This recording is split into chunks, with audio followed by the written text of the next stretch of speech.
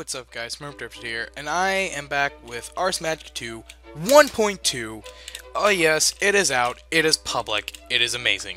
Now, a couple things I wanted to go over. First off, I am re-recording this because it had happened that my mic was muted the whole time.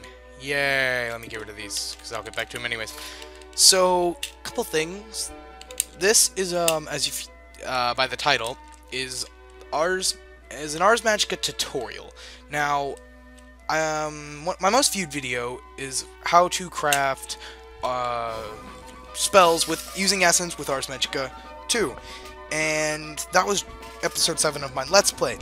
And a lot of people were kind of disappointed that it wasn't an actual tutorial.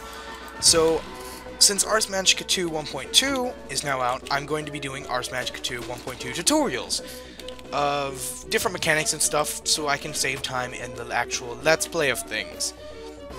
Now, first, a couple things you want to know. If you're wondering what these are Magitech goggles. They kind of replace the Magitech staff.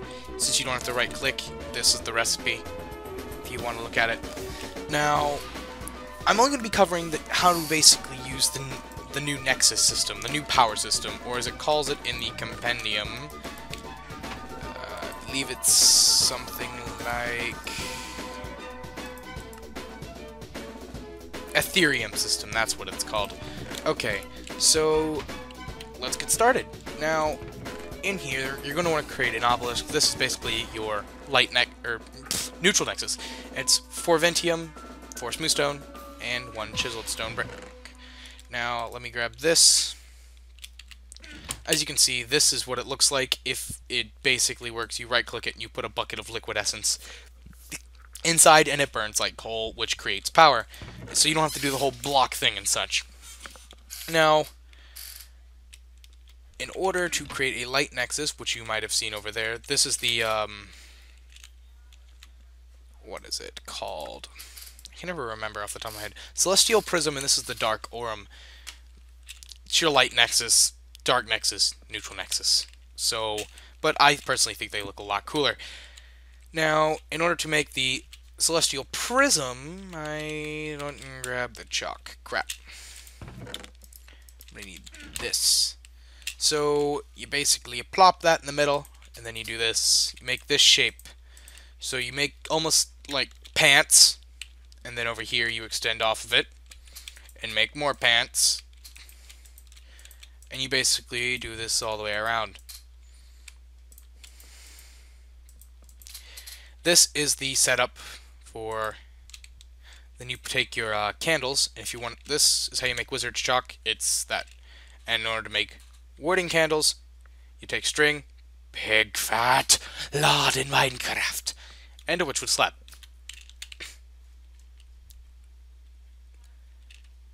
It looks like the Destructo Disc from Dragon Ball Z. I don't know what it's actually called in the Japanese, so don't hate me for it. Okay. So, what you're going to want to do now is grab yourself some moonstone, and you're going to want to grab a mana focus. And, you know, moonstone, how to get moonstone. Mana focus, you would craft it. You basically stand focus with Ventium dust. So, yeah, it's cheaper. You don't have to go to the nether and all that to get this. Well, I mean, you need light. So I guess you need to go to the nether either way, but meh.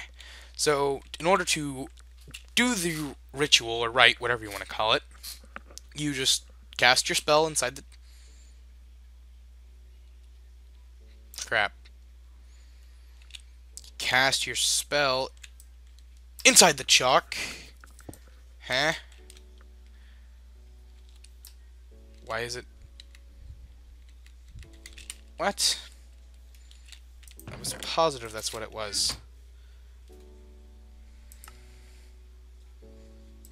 Rituals. Purification. Mana focus. Moonstone. 'Tis what I did.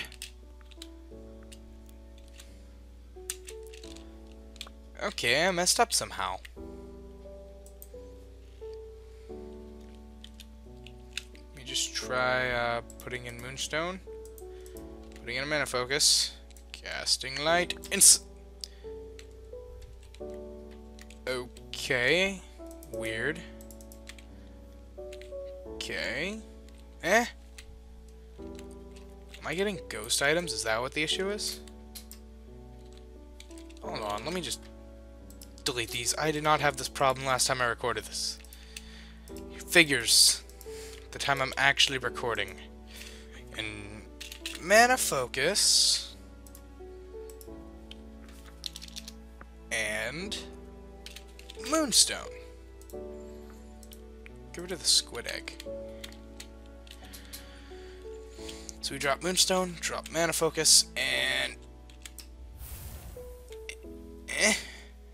wait, why aren't you working? This is weird. I will be back. Okay, I'm back. I figured out the issue. So it was either that I have to cast it directly on the obelisk, or you gotta place the obelisk after you make the chalk. Try both just to be safe. I'm not sure exactly what it is. Either way, you have to be close enough. Dang it! Okay, you sit there. And the stuff that goes inside just has to be anywhere within the chalk.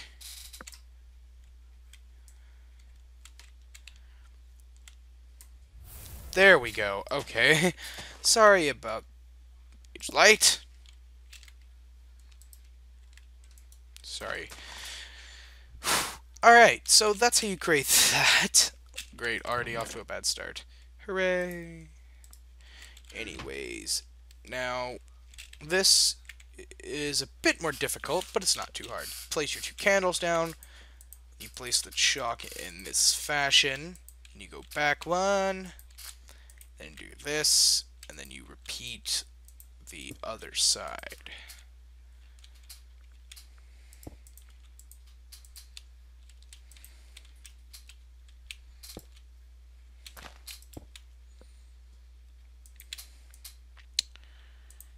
Quickly do that there, and then you place the obelisk in the center, and then you cast fire damage.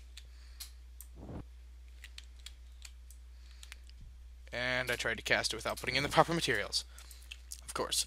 So you're going to want a monster focus, and you're going to want sunstone.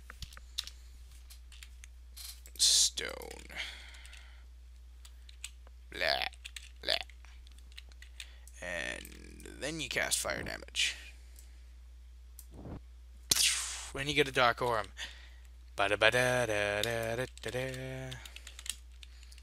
So once that is complete, you've made your Nexi or Ethereum structures, whatever they are called.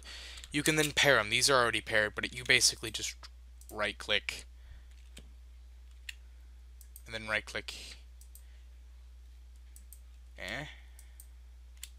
The source node.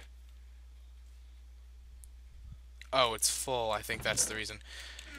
Let me grab... Stop. Let me grab ores.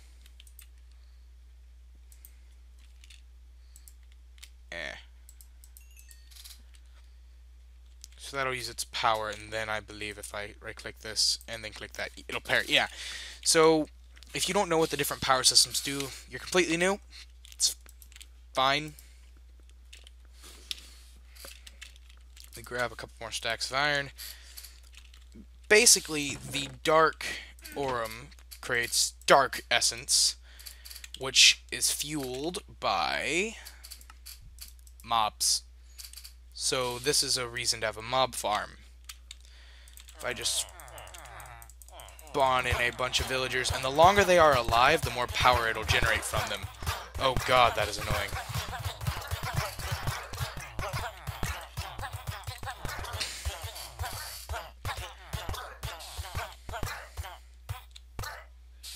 But that gave it a good bit of power, and so now the way that it works by default is that light essence